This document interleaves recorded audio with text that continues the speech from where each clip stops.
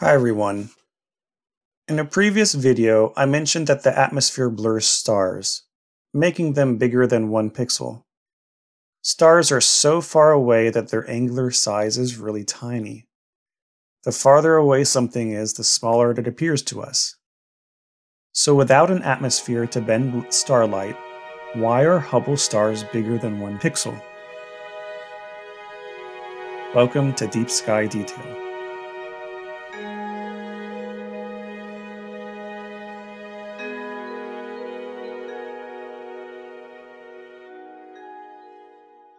On Earth, when you leave the shutter on while capturing deep sky objects, the atmosphere blurs the photons across the sensor. Kind of what is happening here. But the Hubble Space Telescope doesn't have to deal with most of our atmosphere. Let's zoom in to this image of the pillars of creation for a minute that Hubble took. All of these stars have diameters bigger than a pixel. I was curious about this. I had an inkling of what was going on, but I wanted to learn more. So after hours and hours of thinking about it, I came up with an answer. And that answer was, I really didn't know. It turns out that just thinking about things can be really dumb. And the way to get smarter is to read and do some homework and to study. So that's what I did for several more hours. And here are some of the things that I found out. By the end of this video, I hope to get across how diffraction, point spread functions, and plane waves are related. Okay, so here is a diagram of a telescope. Light enters the front, bounces off the primary mirror, then off the secondary mirror, and then goes into the sensor. Let's say that we're taking an image of the Horsehead Nebula. This red light represents the top of the Horsehead, and the bottom light shows the bottom of the Horsehead. As you can see, light from the top and bottom hit different parts of the sensor. We can resolve some detail from the Horsehead because the pixels are gathering light from that area of the sky and recording it. But how much detail can we see? Is this small patch of dark nebula resolvable when you don't have to deal with the atmosphere? That answer is, interestingly enough, related to why Hubble stars are bigger than 1 pixel. So let's just consider these rays from the nebula to keep things simple. Now let's add Alnitak in yellow to this diagram. Like the nebula, it is emitting rays in all directions, and all the light captured by the telescope's primary mirror gets reflected onto the sensor. It should only be focused on one spot of the sensor. And when I say should, I mean absolutely shouldn't. The reason is diffraction from the telescope aperture, among other things. So let's consider monochromatic rays that are coming into Hubble from Alnitak for a second. The waves from Alnitak are almost perfect plane waves from Hubble's perspective, meaning they are in phase with each other. The peaks or the crests line up. They're parallel to each other, and it seems like they keep going in infinite directions. It's so pretty. But something happens when the waves enter Hubble's aperture. To understand that, we have to understand the Huygens-Fresnel principle. Sorry, I butchered those names.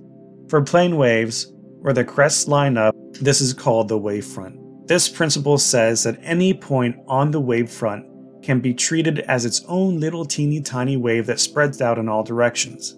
These are wavelets. Most of that spreading out goes in a forward direction, and all the other wavelets mostly cancel each other out except for the forward movement.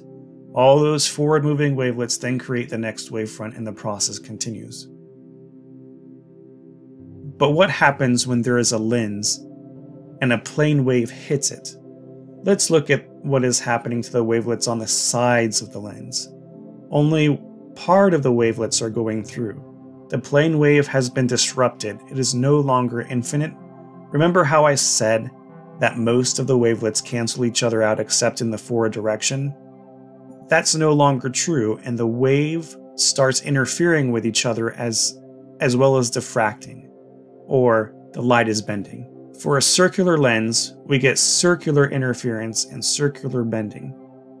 That interference pattern looks like this. Instead of a single dot, you get a blurred out circle and concentric rings around it. This is called the airy disk, named after the mathematician who developed theories around it, Sir George Biddle Airy. The interference pattern and amount of bending will depend on a couple of things. First, the wavelength of light. Here you can see that not all the colors have the same interference pattern. It will also depend on the size of the aperture. Larger telescopes have a smaller airy disk. This means that larger apertures have higher resolution. You can zoom in to two small objects without the airy disk from one interfering with the blurry disk of the other. Let's look at this Hubble image again. You can see on this star concentric rings around it. Interesting. It's even clearer in this image of a star taken from a Celestron Edge HD, since it doesn't have diffraction spikes from spider veins. Let's see if we can model the central portion of the airy disk in R. Let's create a kernel that shows how light will spread out from the point source. It's based on a 3D Gaussian distribution. Here is the code I used, and here is what the plot looks like. Does it look familiar? Well, it should. It's a point spread function, meaning it shows how a point source of light will spread out. Astrophotographers use it all the time to assess the quality of their guiding, or in deconvolution when they're processing their images. They'll usually refer to a star's full width half maximum, which is proportional to the standard deviation of the point spread function.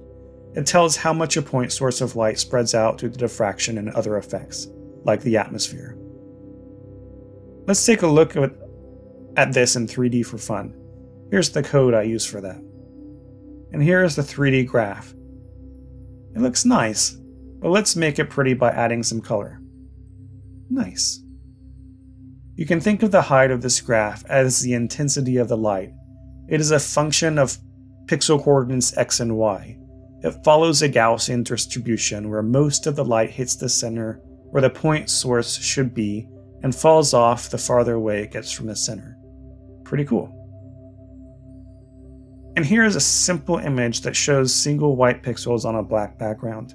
Let's convolve this with the point spread function. And the resulting image shows something that looks like blurry stars. Nice. Well, I think that's it for today. Thanks for watching. Like if you liked the video, subscribe if you want to subscribe. See you next time.